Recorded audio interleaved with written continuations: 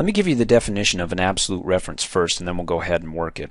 An absolute reference is a cell reference in a formula that remains the same when the formula is copied to another cell. So for example, remember in the earlier training video we were creating formulas. We went ahead and we clicked in the cell and we typed in the formula, and you can see it up in the formula bar, C7 plus C8 plus C9, and then we go to the next one and we do the same thing. What's changing is not the rows. We still want to add up each row, but what's updating is the actual column.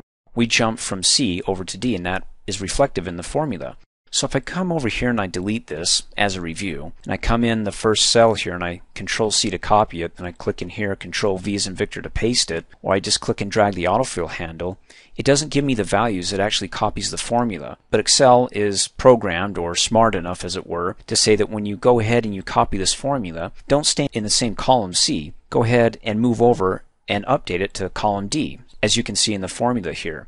Keeps the rows the same. See, there's 7, 8, 9, and 10. When I click here, there's 7, 8, 9, and 10. It just updates the column. And that's the same thing when you're going from top to bottom here. For example, when I click in cell H7, I'm looking at the reference. It wants to sum up C7 through F7. But when I come down to the next reference, it wants to go from C8 to F8. So what it's saying is go ahead and update the rows, where when I'm going from left to right, it wants to update the columns, if that makes sense. Because the same thing, when I'm going from top to bottom, when I'm copying and pasting and I'm referencing everything over to the left, it's actually going to keep the range always the same. It's going to keep it from C to F.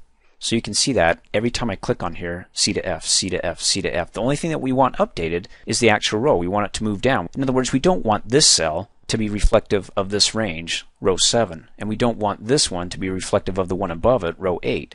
So by default, Excel automatically figures this out. If you're going to copy and paste or use the autofill handle from left to right, it's going to be referencing and updating column by column, as you saw in these results here. If you're going from top to bottom here, it's going to be referencing it or updating row by row. But what would happen if I had one cell, like the commission, I want to figure out my commissions here, that is always going to be a constant because everybody, all their totals are going to be multiplied by this one cell. I don't have like cell below that that says 8%, 9%, 10%. That's going to be a constant, a static cell. So what I need to do is I need to be smart about this.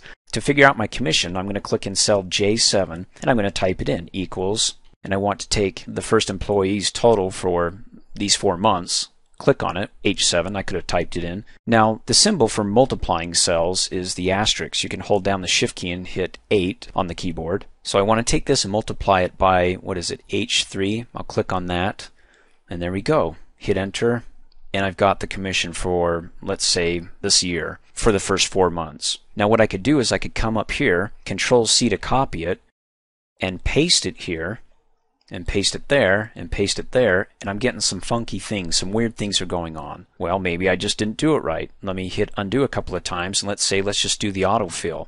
Let me hit escape to get rid of the marching ants. Let me click up here, grab the black cross, click and drag it down. As you learned this in previous training videos, it does the same thing. It's copying the cell, and it still gives me the same errors. Well, what's going on? Well, let's take a look. Remember that logically Excel wants to update the rows as we go along, and so that's what it's doing. So here it is. I'm looking in cell H7, and there's row 3 for H3 that it's multiplying by. Okay, so if I go down to the next employee to figure it out by copying and pasting the formula, look what happens. It's no longer referencing H3, it's referencing the next one below it. See how it's trying to update it, assuming logically that normally you'd have additional numbers here.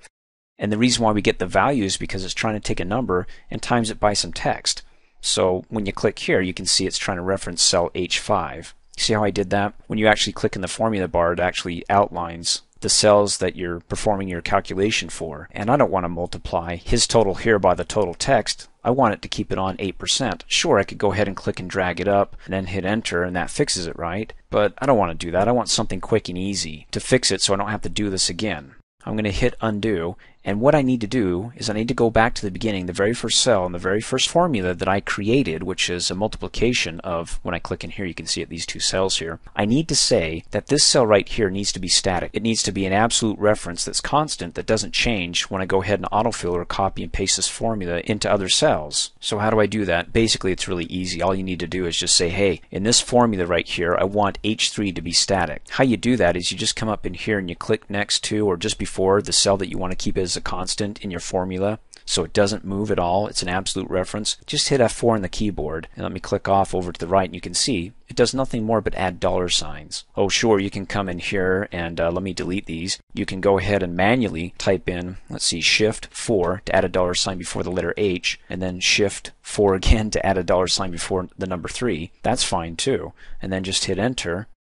So now when I go ahead and I copy and paste this, or just click and drag the autofill, it works out perfectly. For example, I click in this cell right here, J8. Normally, without the absolute reference, it would be referencing the next row below 3, which would be H4, and it doesn't. It says, look, stay as a constant at an absolute reference. It's always going to be multiplying in cell H3. So these dollar signs tell it it's a constant, that it's an absolute reference that can't be updated when we copy it and paste this formula into other cells. Basically, all this is saying is that the dollar sign before the letter H means that H is a column header, that H has to be static. You can't move from H to I. It has to stay in the H column.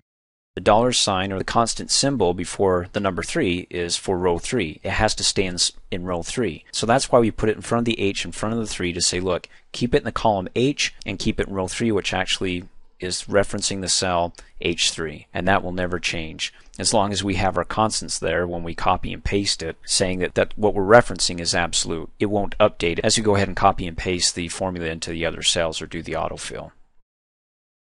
Hey, thanks for watching. If you like my video, please give it a thumbs up. And if you subscribe to my YouTube channel, as soon as I upload a new video, you'll be notified instantly, and you can do that by coming over here and clicking on my face. You can also click here to support me, so for $2 a month, you can have access to over 2,700 training videos, all ad-free, and for a few bucks more, you can have access to my exercises, instructor notes, quizzes, certificate of completion, and a whole lot more.